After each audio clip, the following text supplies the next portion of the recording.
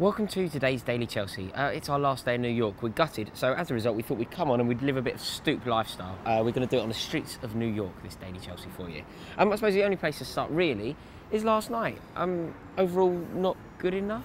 Yeah, slightly disappointing. Some good points to take away, but we looked a bit sluggish. I think that's the perfect word to describe it, actually. We did look sluggish, but we're allowed to look sluggish. That's the whole point of this tournament, isn't it?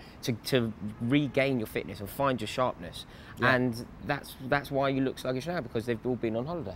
That's right. It's not nobody. I mean, I saw some people on Twitter. They were really disappointed and quite upset. I certainly don't think that we're in. There's no need to worry, is there? It's just part of the process. Yeah, I think as we said last night, let's get the bad results out of the way now, where it doesn't really matter, and you know, start the season as we mean to go on. Yeah, I think that's a fair way of looking at it. Obviously, if you want to hear our thoughts of the game last night in more detail, there's a review up, so be sure to check that one out. Staying with a slightly disappointing theme, Bubba Rahman, the left back, who I was really optimistic that we'd sign. I spoke to a friend actually yesterday. I think we did a fan cam with him, a guy called Jeffrey.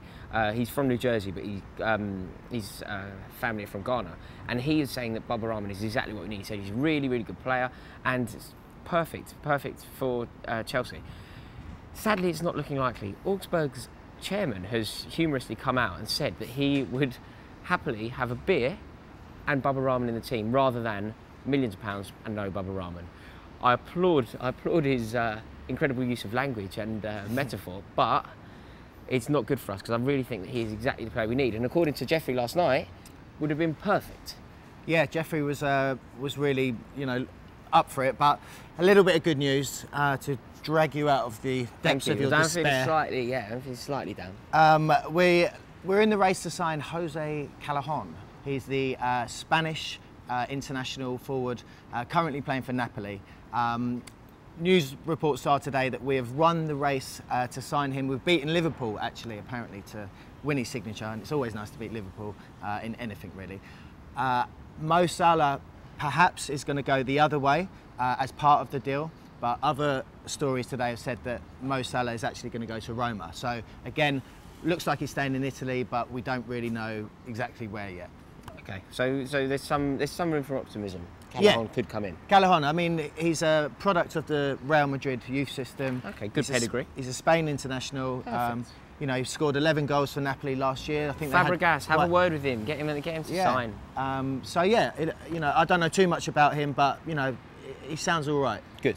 Okay. Well, I suppose what we should do now is we're leaving New York. It's a sad day when you leave the Big Apple, but we are going to be getting a Mustang. We're going to go pick up a Mustang in Manhattan, and I have got to drive and navigate those mean streets of New York. So yeah, be sure to check us out on Snapchat, because we will be, if you want to see me crash a car in Manhattan, basically, it will be on Snapchat. Well, that's not filling me with much hope, really.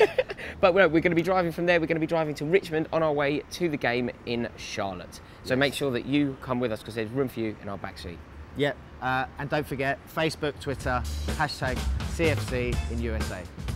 Go on the champions. Go on you Blues. In people not looking fit, because that's exactly what this game is for, to get fit. Yes, I suppose, you know, get the defeats out of the way early. That would be John Terry's one mistake.